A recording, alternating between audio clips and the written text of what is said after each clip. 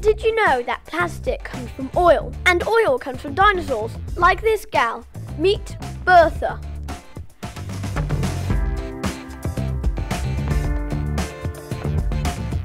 There are microplastics in our fruit and vegetables. So we're basically poisoning ourselves. When your clothes are washed, they release microfibers into the washing machine.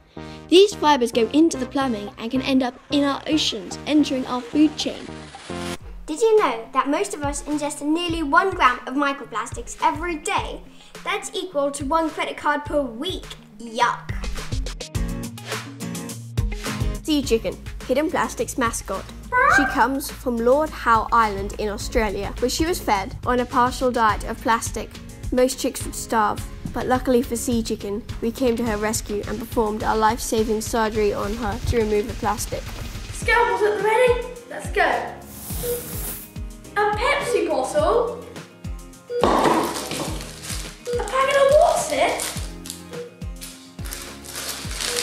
A Doritos packet?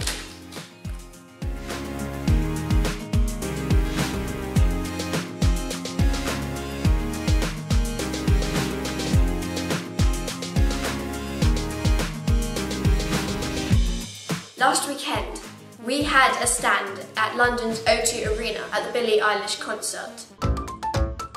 To get PepsiCo to sponsor 15 ocean cleanup interceptors or more.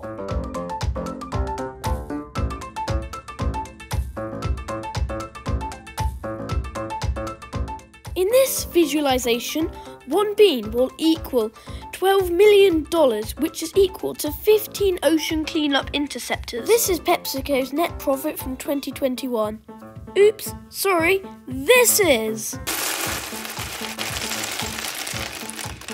All that we're asking for is just one little bean. It is the year 2022. Sea Chicken is surrounded by a sea of plastic and can't find her food amongst the waste.